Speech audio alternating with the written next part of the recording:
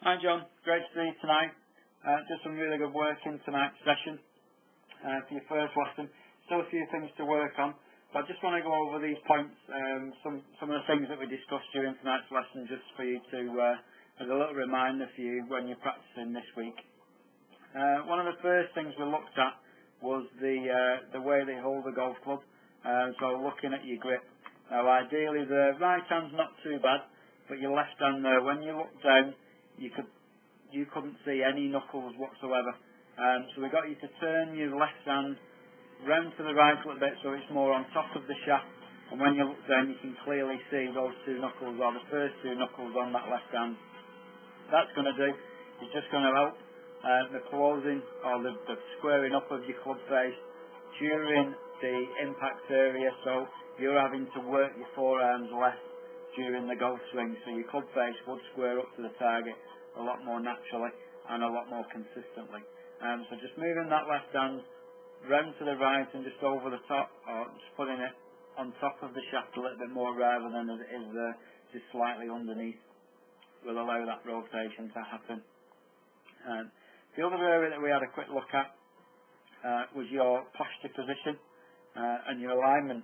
Now, if we look at this position here on the right hand side, I'll just pop a little line up there just to show you which target we was aiming at. So we was aiming at the 100 marker. I'll just put a little flag up there. And again, just to highlight the direction which you was aiming your body in. Okay, so you can see there that everything, the body alignment is pretty parallel, so your shoulders are pretty parallel to your feet, but you was aiming quite a long way to the right hand side of your target. So if you were to make a good swing, the majority of the shots that you would hit would go out to the right hand side and stay to the right. Now we did sort of mention that you now, because of that position, you would have to manipulate a swing to try and get your ball to go back towards that target somewhat. So as we just discussed, that during that golf swing, coming up to the top of your golf swing there, you now got a big movement, taking the club outside that golf ball there. Ideally, as that position, the golf club should be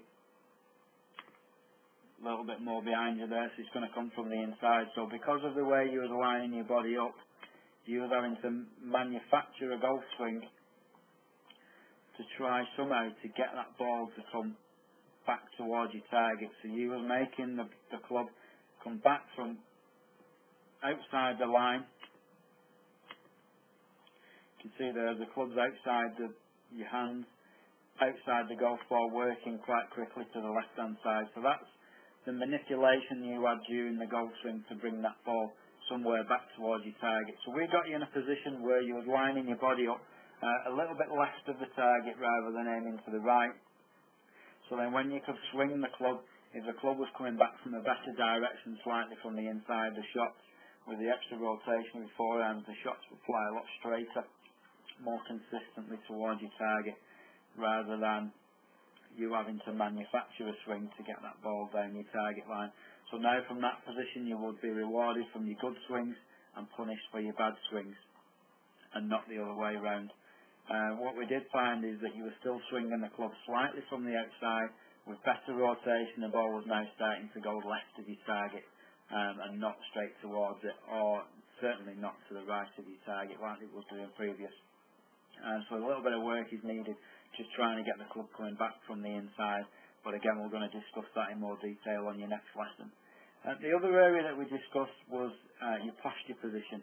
So if I take that swing back to the beginning, you can see there, looking at your spine angle and looking at your back there, you've got a little bit of an arch there in that back, so it's not on a straight angle. And there you're looking like you're bending over a little bit too much, and you're in a crouched position. Also in this crouched position there, you've got a little bit of a bend there on the left hand side. You've got a bend in your right arm and your left arm's bent. So what we did, we went through a quick drill to try and get you into a good posture position where your left arm and your right arm a little bit straighter, so they work down into more of a triangle type shape, allowing you to stay a little bit taller and have more room there to swing that golf club. Because you crouched over a little bit too much, just put a circle around your head there just to highlight what you do during that golf swing, so you can see now how much you actually lift up and stand taller out of that circle you're making the swing. So that's a compensation for you being too crouched. So you're now making the golf swing and then moving out of that circle. But again, once you come back down to hit the golf ball, your head doesn't return into the circle, because if it did, you didn't have the room there to swing that golf club and get it through the hitting area correctly without making contact with the ground or taking a big chunk of turf with you.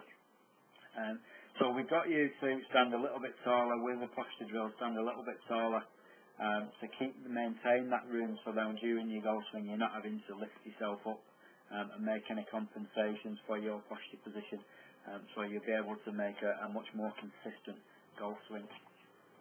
So you keep working on those areas, so making sure your left hand's a little bit stronger or a bit more round to the right, so you can clearly see those two knuckles. Again, with your alignment, just make sure that your body is aiming a little bit left of your target and not to the right. And also keep going through that posture drill, making sure that you're not crouching over too much. Again, just as you're making a general swing thought, is to try and get that club coming back a little bit from the inside and not working its way across from out to in, across that golf ball. As we mentioned, that creates the fade spin that you've been experiencing previously. So good luck with it, though. Keep practicing. If you've got any problems, just give me a call. But I look forward to seeing you again next week.